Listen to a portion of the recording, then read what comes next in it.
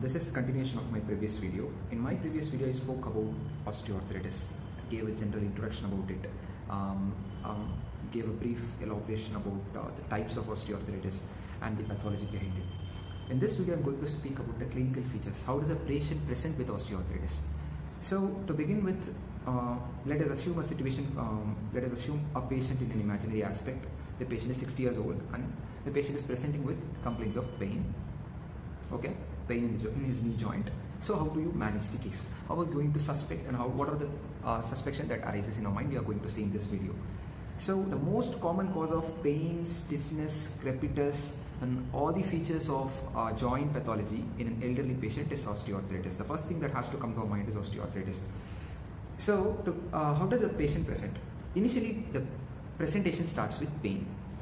The pain will be intermittent in nature, especially after a stress to the joint, like in squatting position or after climbing steps like that. And also the pain will be exaggerated after a period of rest. The reason why the pain is exaggerated after the period of rest is during rest the muscles which are attached to the joint, they go for relaxation, so automatically the two ends of the joints come in contact with each other. So that contact gives rise to pain. But when you have your activities, automatically the muscle goes for protective spasm, so that the space once again gets a bit bigger. So automatically the two sides are not in contact. That settles the pain. So when the patient wakes up, definitely he will have a severe pain and stiffness. But when he does his activities, the pain gradually settles down as the days goes by. This is a unique feature of osteoarthritis. And when the disease progresses, the intermittent pain goes for a constant one. The patient will have a constant pain, and the severity of pain increases.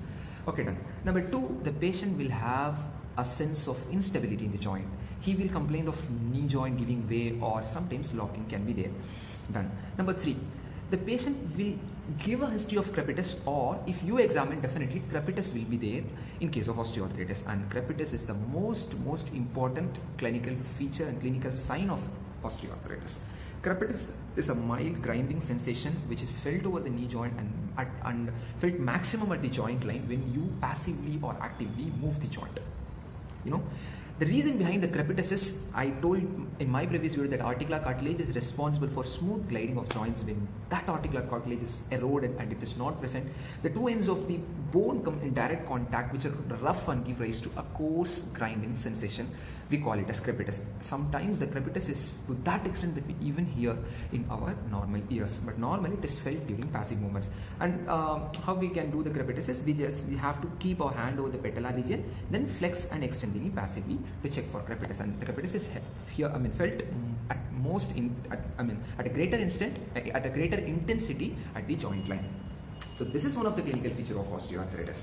And then we are going for, and if this osteoarthritis persists, deformities can happen. Like in case of knee, the most common deformity that can happen because of osteoarthritis is genu valgum, because the most common site in the knee joint to get affected is medial condyle of tibia and medial epicondyle of femur. So the first region to get eroded is that region. So automatically the articular cartilage at that region is eroded. So assume a situation.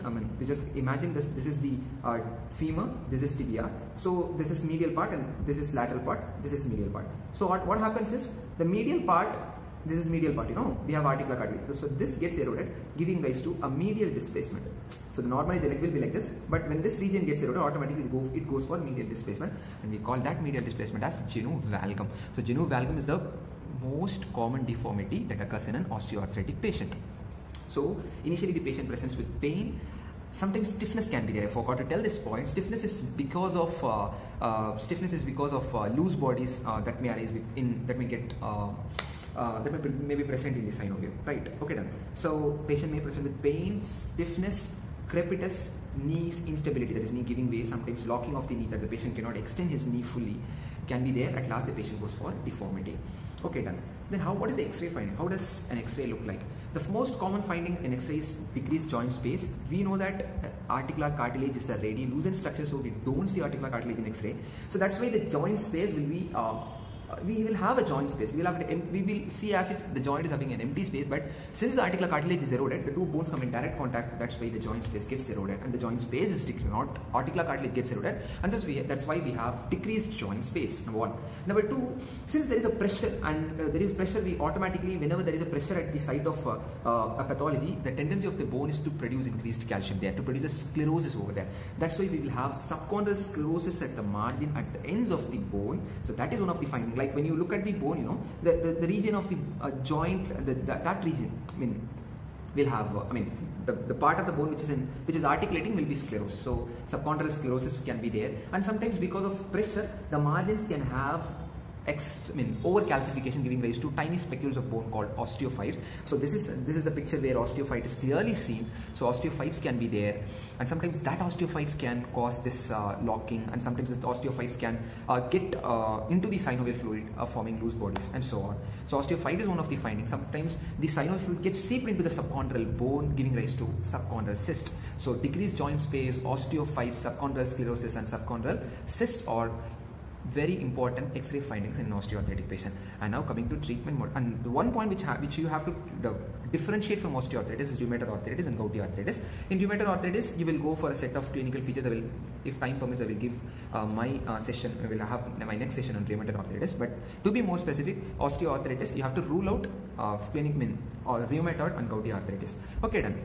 So what is the treatment modality? So the treatment depends on severity. Initially we start with physiotherapy and symptomatic treatment, that we relieve pain by using non-steroidal anti-inflammatory drugs. So physiotherapy and NSAIDs are the first modality of treatment, but when the patient goes for a very severe state, then surgical intervention comes. Surgically we can go for high tibial osteotomy to give some relief, or we can remove the loose bodies through arthroscopic procedures, or sometimes joint debridement where we remove the cartilage, we remove the damaged articular cartilage can be done. And if the joint is so severe that nothing is possible, then we go for total knee.